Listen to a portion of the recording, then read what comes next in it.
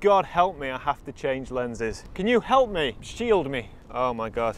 I'm getting to know you quite well. Yeah, the audience are going to love this. Don't pretend you don't love this.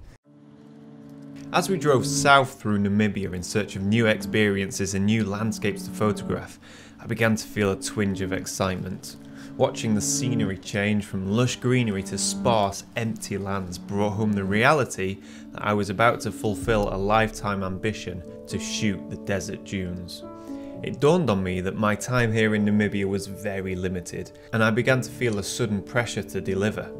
I don't know if I was feeling this pressure because of our success photographing wildlife and now it was my turn to produce the goods as a landscape photographer, or if I was under the realization that I had travelled to the other side of the world and only had 3 days to make the most of it. I don't know, maybe I was just tired. But what if I couldn't find a composition? What if my camera fails? What if I mess up my exposures? All of these doubts were running through my mind, and this was a pressure that I've never experienced before. I've always wanted to photograph sand dunes. Ever since I've been a landscape photographer, I've wanted to photograph dunes. I've never had the opportunity, not proper ones, you know, like desert dunes like you would get in the Sahara or here in Namibia. So I'm very excited to say that I'm here now in Swakopmund, which is southwest of Etosha. We've driven for about 5 hours down from Etosha National Park and out to the coast. So we're on the sort of west coast of Namibia now. This isn't part of the photography trip, if you like. This is just a stop off on our way to Sossusvlei. But it just so happens that Swakopmund sits on the edge of this vast dune range on the Skeleton Coast. So like a mile from our hotel are just endless sand dunes. And the weather outside is crystal clear, very windy, but crystal clear. So I'm hoping that as the sun sets, it's going to cast this gorgeous golden orange light over the dunes. And hopefully we'll get a shot. That's the plan. That's the plan for today. We've just arrived here. We're going to have a quick coffee and we're going to head straight out, explore the dunes, and maybe I can fulfill one of my landscape photography ambitions.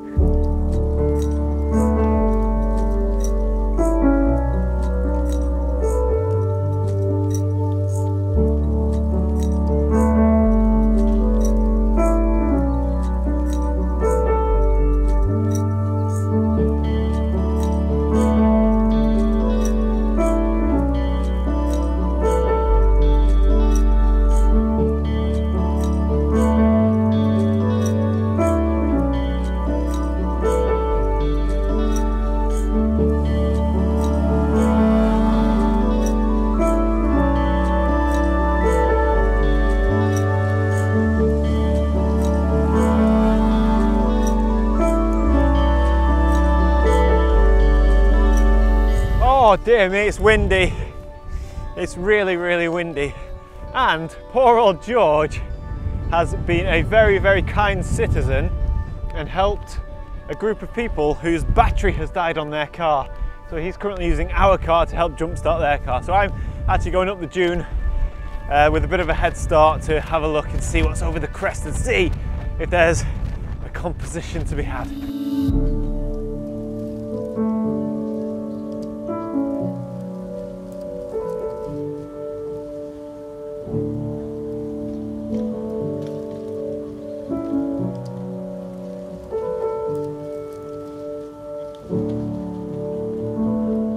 So as it stands, I'm not entirely comfortable getting my camera out of its bag to do any photography. It's blowing about 20 mile-an-hour wind consistently. It's the trade winds off the Atlantic, and it's just whipping the sand up.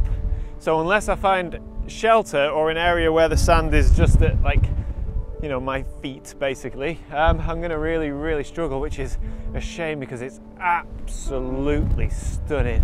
The 360-degree panoramic views are phenomenal, and all I want to do is go and explore, but it's the wind.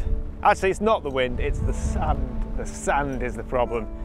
Ah, God, so annoying. Right, we'll see what happens. We'll see what happens. Here he is, George Turner. One-man vehicle rescue. And he does not look happy.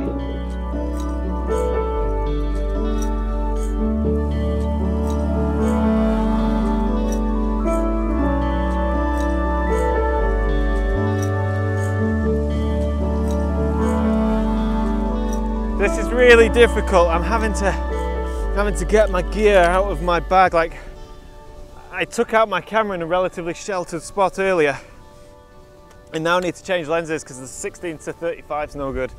I need to go longer.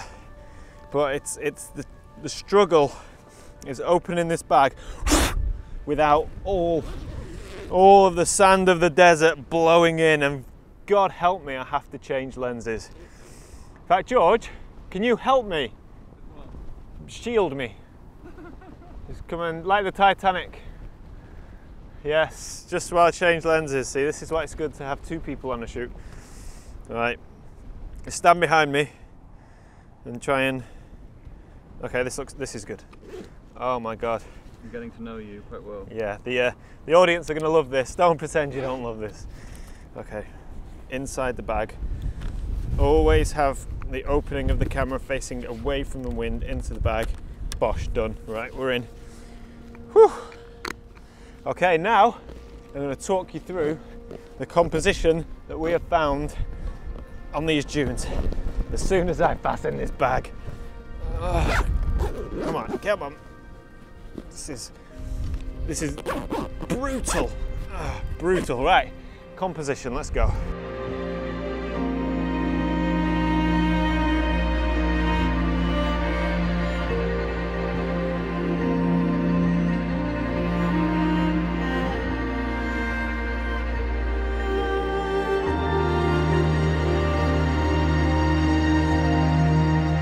It's super windy and everything's getting sandblasted, so this is such a struggle. But I have to say it's totally worth it because this is absolutely stunning, and I say that with full sincerity. This is gorgeous. These dunes are phenomenal. Now, after quite a long time of searching, I found this composition, this lovely sweeping dune. And actually the sand blowing off the edge of the dune, off the crest, makes for a wonderful image. So it's not all bad, shall we say, with the wind. The sun is just setting behind me here. It's setting over the ocean in this direction. And, oh, sorry, excuse me. It's setting over the ocean, so there's nothing, excuse me, sorry. There's nothing to stop that light. So we are going to get the last of the light until it drops beneath the ocean. Filters here would do nothing, they're not necessary. This scene is side lit by the sun. There's no bright sky, it's a perfectly balanced image in terms of light. After quite a lot of searching, I found this composition, this lovely ridge line. Now with these dunes, you have to be so careful where you walk because you don't want to accidentally walk in a composition that you might shoot. But on the other hand, you also have to commit. You have to commit yourself to the image and just walk up the dunes and try and use your experience and use your eye to spot the composition before it's too late and you trample all over it. So I found this composition here. This ridge that we're on here, this sweeps around and into the distance, endless dunes with gorgeous sidelights, like pastel colours. It's honestly, it's so nice. It's just gorgeous. Now I'm actually shooting this at about 70mm. This is actually quite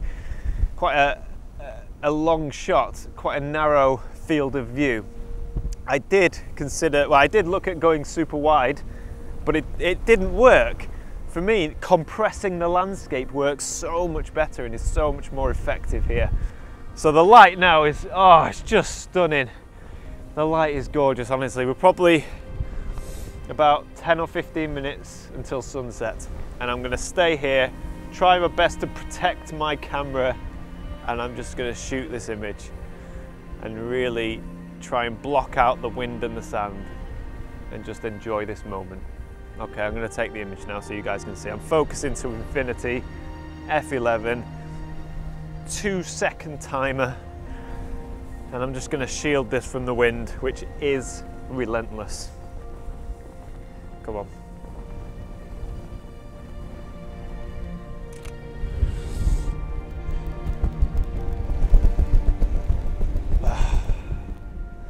Absolutely stunning.